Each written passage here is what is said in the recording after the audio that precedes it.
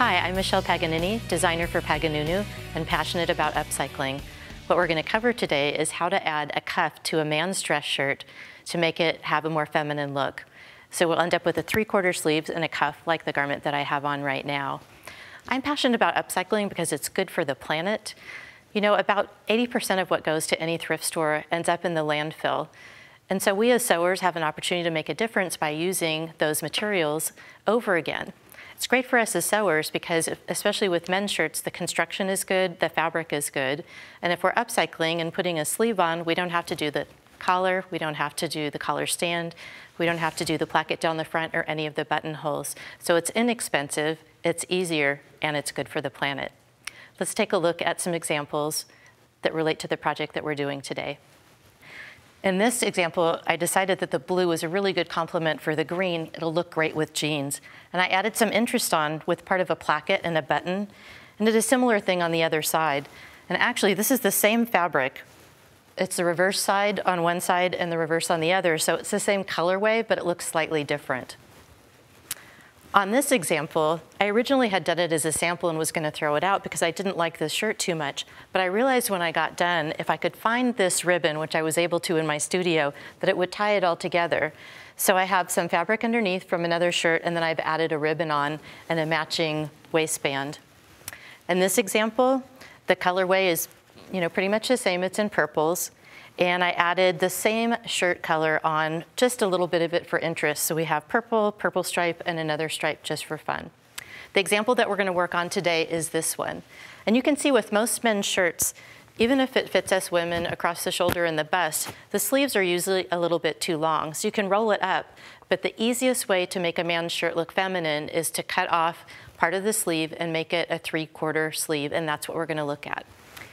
So let's look at how to get started with doing that. You can see that I've already cut part of the sleeve off here. And I want to show you exactly how I did that. I use the same technique. It doesn't matter what size the shirt is. I actually take the sleeve and I lay it out flat. And I cut it off right at the top of the placket for the sleeve, just straight across. And so I haven't done it on this one. I've done it on this one already. And then I'm ready for the 3/4 sleeve. And you can see that you could do a really wide band, like on this one, or a smaller band.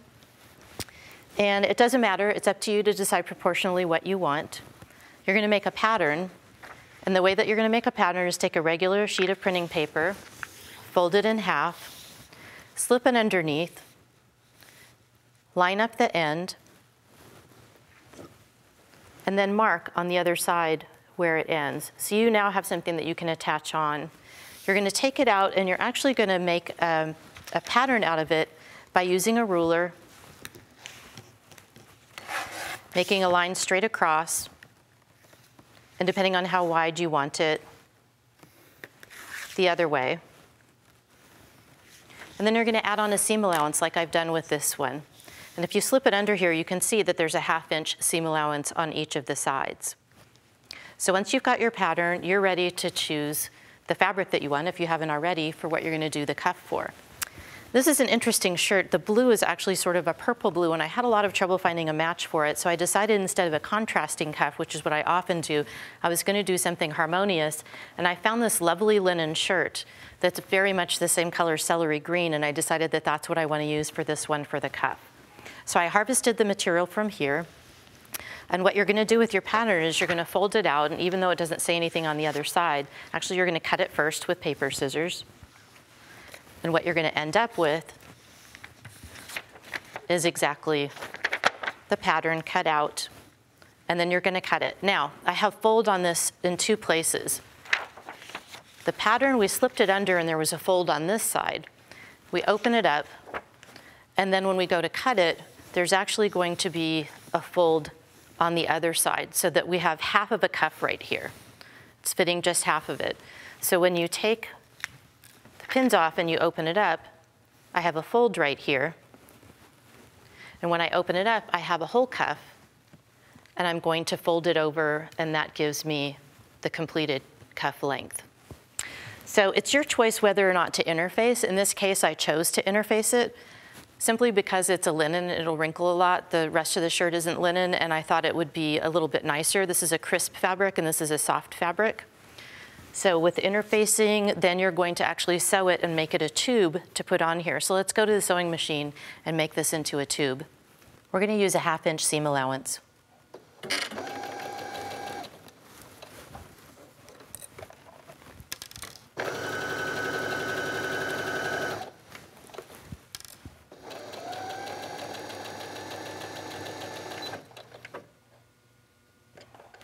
Let's open this up.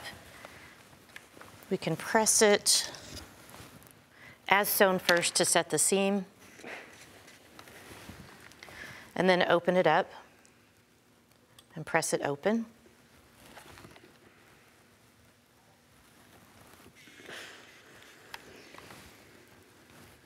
And at that point, we're ready to fold it over. It might seem counterintuitive. Most things we do inside out. In this case,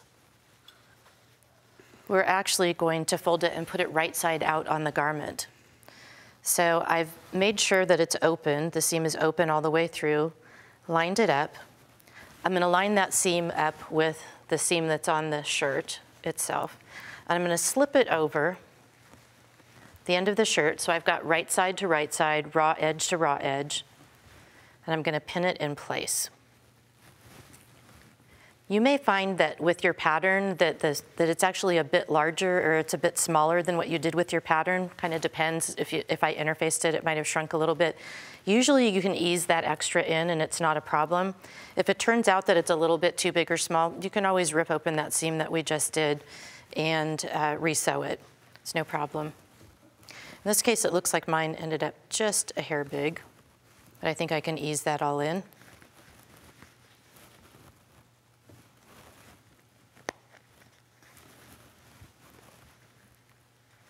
Okay, so what's going to happen is we're going to sew this with a 1/2 inch seam, and then we're going to turn it inside out and flip it down. So let's go to the machine and get the cuff on there. So again, a 1/2 inch seam. Needle down if you have that feature is always nice.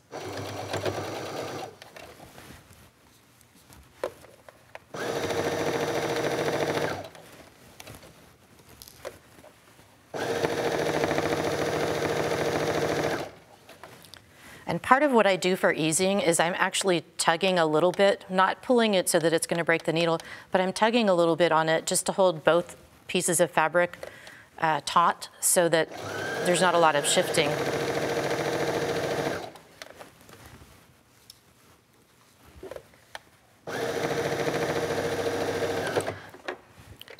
Get my needle back up again.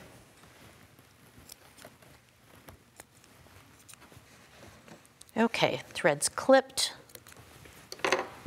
and let's see what we've got.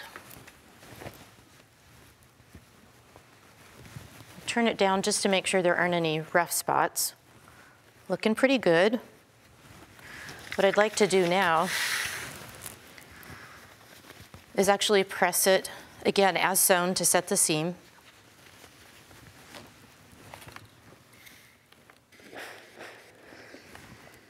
Both sides.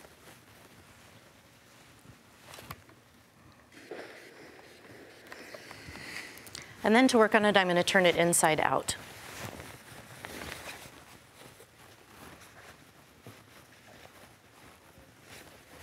And turning it inside out, what I want to do is turn the raw edges up towards the armhole because I'm going to top stitch on the other side. It will help hold this in place and it'll look particularly nice. That way I don't have to worry about the cuff sort of popping out of shape. So I'm going to press it up and I'm going to turn it inside out and do it on the other side as well.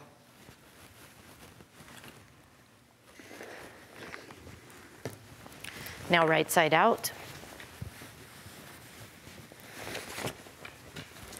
And one more press. And this is actually a good time to talk about the kind of thread that you're going to use. You know, a design feature can be contrasting thread. Sometimes it's a little bit hard to find a match of what you're doing. And we have dark green so that you can see it. But you can see the choices here. There's a lot of difference in what could be done. This one's probably the closest. It might be kind of fun to do variegated. You could even do one of those fancy stitches on your machine right along here and have that be a feature. So there's some choices about thread. And look at that color match. I'm really pleased with it. I think it looks quite nice. And with the interfacing, I think it's just stiff enough to be right for a cuff, and I think it would have been not quite stiff enough given the heaviness of this fabric. So I'm going to press up one more time before I top stitch the edge.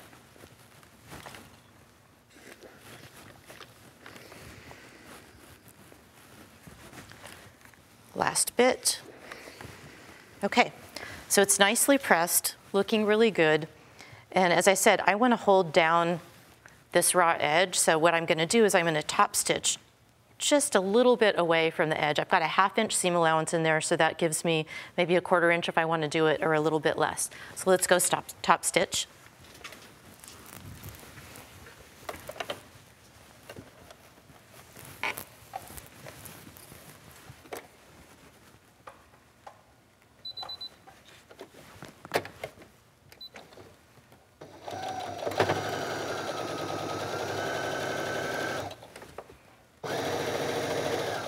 Notice that I'm pulling the fabric from both sides. Not enough to move the needle, but enough to make sure that everything's laying nice and flat.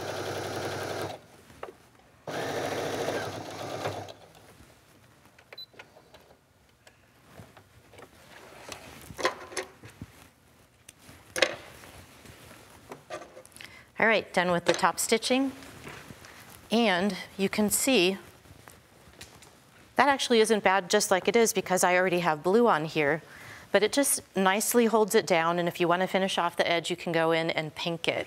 Also, if you want to add a little extra detail after you're done, you can add on some buttons like I've done on some of the other ones. One big button, a few little buttons, or even this is from another project. I really like the color combination. It's pretty close to the other one. I could just make a little stripe down here, and I would have done that before I sewed this on, right after I put the interfacing on and top stitched it. That's how easy it is to turn a man's dress shirt into a more feminine look with a 3/4 sleeve by adding a cuff.